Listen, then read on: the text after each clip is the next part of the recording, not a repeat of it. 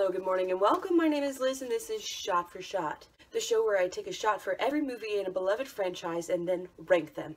Today, we will be talking about the Twilight Saga. The worst parts of Breaking Dawn Part 1, putting it in 5th place.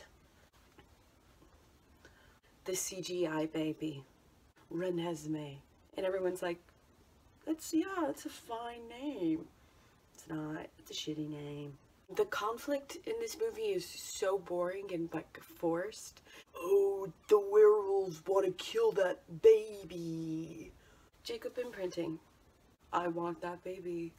Nothing happens in this movie except she gets married and pregnant, which every Bible Belt woman does by 18. It's just the wedding. It's so pretty. Charlie in a tux, crying. He's a good dad.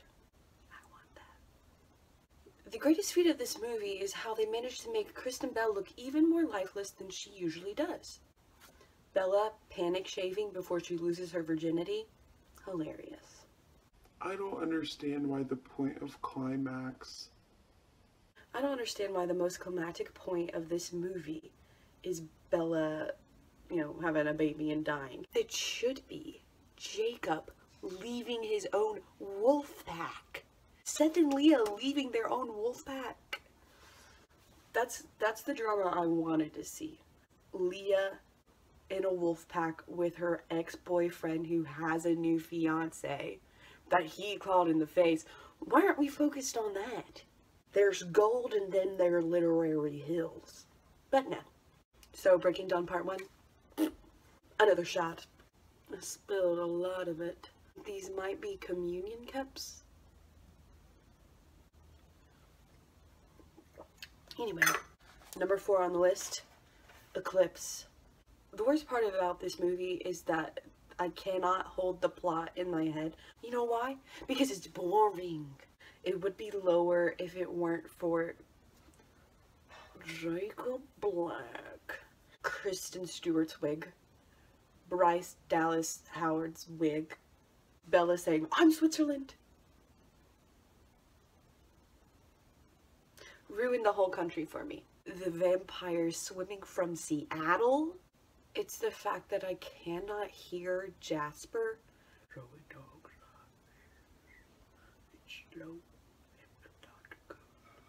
Best parts. Bella punching Jacob in the face. Rosalie's flashbacks.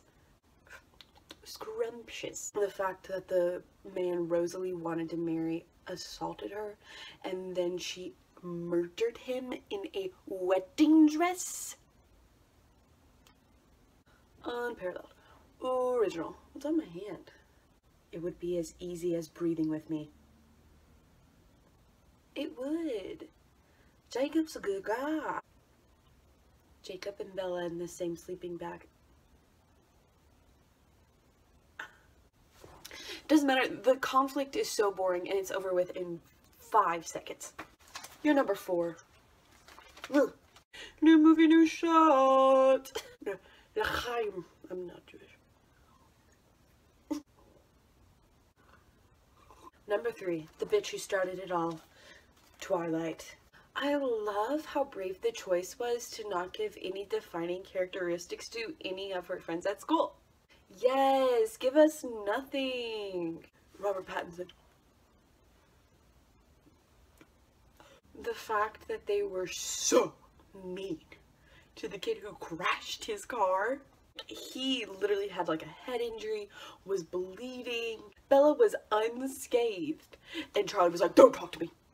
I'm gonna arrest you. I'm gonna beat your ass. Edward watches her while she sleeps. Never think.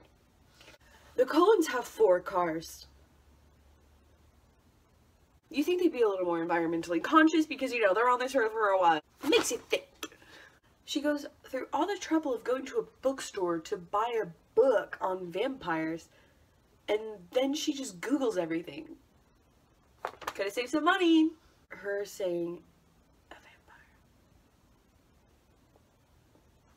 vampire. Endorphin rush. You're like my own personal brand of heroin. Best worst line. Why did the Cullens go to school? When do the Cullens go to school? Why don't they just say they're homeschooled? I don't understand. Rosalie says the most poignant line of the entire movie. Is she even Italian?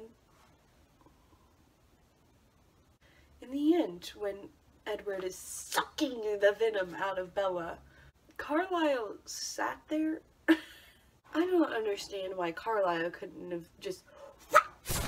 Edward, find the will. No! Catch these hands! The best parts of the movie. Anna Kendrick in a wetsuit. Jacob's hair. The waitress at the restaurant saying, let the girl eat her garden burger, Waylon. Charlie being a great dad. Edward catching the apple. They didn't have to include that. Apple? As if he could outrun me. Alice lifting her leg and pitching the softball is queer representation. At the end of the movie, Jacob pops out of the woods because his dad paid him $20 to tell Bella to break up with her boyfriend. Rolling in at number 2 is Breaking Dawn. The worst part of this movie is the CGI. Baby, she should be bullied. Bella wakes up from her vampire coma, immediately wants to bang. Like, you have a kid. They're like, it took Rosalie and Emmett a decade to stop having sex. I'm like, yeah, but they're hot.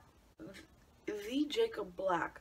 He is 17, and he takes all of his clothes off in front of the chief of police, and then turns into a wolf. The fact that all of these kids on the reservation are turning into werewolves. They don't have a choice. All their lives are ruined. There's so many of them. It makes me sad. The fact that it's all Alice's vision. Iconic. It's a vampire battle and no one dies. The fact that it ends with 1,000 Years by Christina Perri. 1,000 years. It's a little on the nose. The credits. It rolls through every single actor that was in the whole saga. I'm like, you think I care about James? The fact that Bella becomes a vampire and she's like, everyone was right. You do smell like shit. You wouldn't purchase on my daughter? She's a baby! Whenever Dakota Fanning and throws a baby into the fire. So what does Breaking Dawn Part 2 have in common with the Hobbit movies? That's right, everybody. It's movies I forgot Lee Pace was in. His only character trait is that he hates the British. But I'm so glad he's there.